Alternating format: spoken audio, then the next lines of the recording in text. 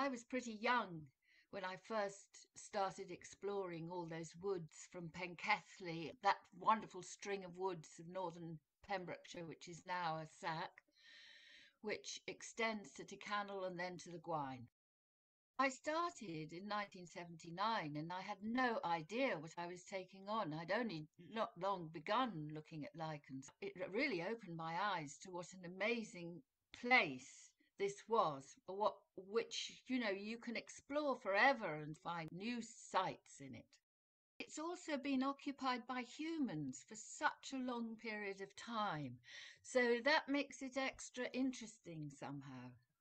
I was completely bamboozled because when I went, Francis Rose had recorded 170 species in about 1975. So we knew it was an important place, but by the time we'd finished, and we will never finish, there will still always be more species to find. We are over 400 now. Why did this happen that Canol supports such a diversity of species? So, first of all, there's the diversity of habitats. So you've got amazing, you've got sort of gladed woodland and moorland and outcrops. So the rock lichens are as interesting and as diverse as the tree lichens. That's why the numbers went up so much. But I suppose the other thing is that because it was such a rocky place and such a sort of difficult to farm, so it never got clear felled. So you've got that amazing, what we call ecological continuity, and that allows every niche and cranny to be occupied. And that's what the lichens do. Some lichens grow so slowly that they actually belong to another era. So we look at an environment from today, but actually the past is written into that environment too. Lichenology itself is not that ancient a subject, except they've always been remarked on, but people never understood where to put them. Are they plants? Are they animals?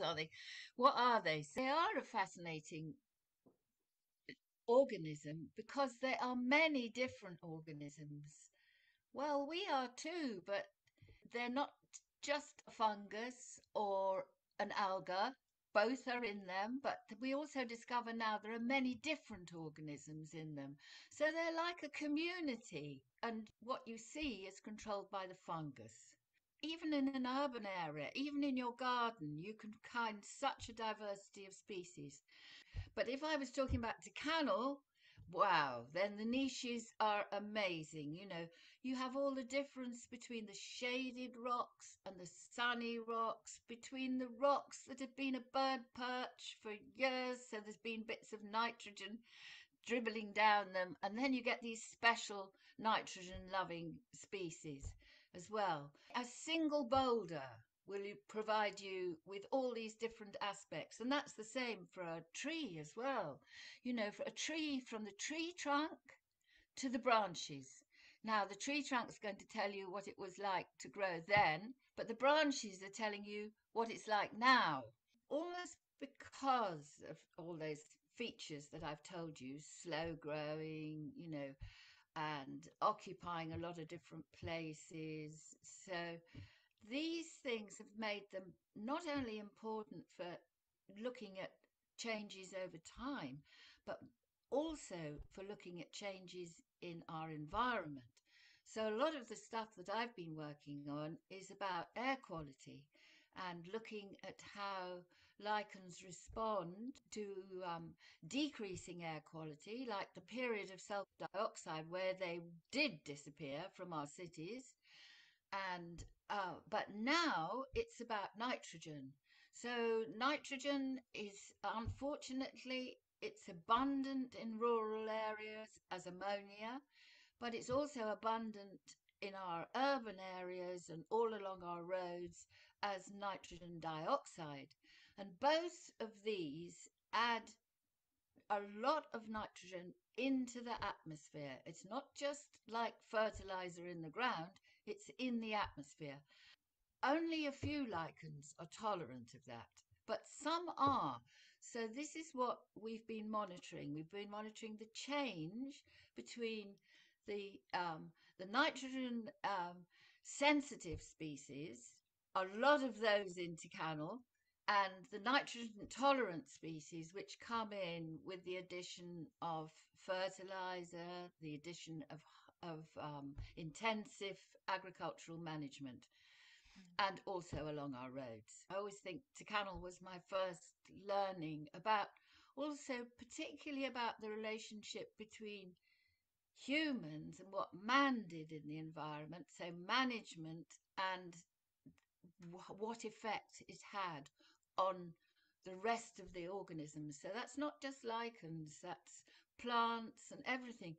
So we look at an environment from today, but actually the past is written into that environment too, and that's what I learned to look for. One of the things that keeps Ty Canol so good is that we still allow grazing, which keeps this open wood pasture, which is one of the most important things about Ty Canol. And if you contrast that with some of the sites in the Gwaun, where suddenly there was a grant to fence your woodlands and keep the stock out, there the ivy has grown up the trunks, more vegetation has grown, so shading all the lichen communities. So we're actually losing some of the lichens in the Gwaun where we've fenced woodland, whereas we've managed to maintain the habitats for lichens at Ty Canol. There is a whole story about Liberia pulmonaria because Liberia was in Ty Canol, and it was very funny when I started work there, and I still knew Francis Rose, and Francis was determined that I just hadn't found it, because I'd started a few years later. But we now think that the ash tree that it was on had gone. So, because they were taking trees at that time, it wasn't as SSSI then. So, the interesting thing is we transplanted material from Stackpole back to an ash tree at Ty Canol. And I did it with a Swiss lichenologist who was well known for his transplanting techniques. And it more or less disappeared. But you won't believe it, it's reappeared and it's there now. So it's reappeared on the tree that we transplanted it on, but not in the same place. So so it's obviously established itself through the propagules and started off again. Ah, well, this is the most interesting thing about lichens. We think that they can survive long periods, almost not as the lichen that we know, but as a fungus with an algal partner somehow, but they haven't made it to being a lichen. Actually, funnily enough, the other wow moment for me was finding Liberia again when I thought it had completely disappeared. Because the point was, when we transplanted them, although we protected them as well as we could, we transplanted them at sort of, where we could reach them, middle height. But that's where the slugs can get them too, and the slugs are very happy at Ty Canol, and it was as if we'd provided their favourite meal. So they demolished all our Liberias. But we do know that lichens can reproduce from slugs' fecal pellets. So they go through the digestive system of the slug, come out the other end, and that's another possibility. I still am hugely emotionally attached to Ty Canol because that's where I learned how to look at lichens. I learnt things which I've applied the rest of my life, but I also learnt to look for how humans had related to their environment. We no longer live in woodlands, but they did live in woodlands. They did live in Canol, and they did use it in many, many different ways. And lichens have still survived. So we can manage our environment for the very best, for both us and the natural world.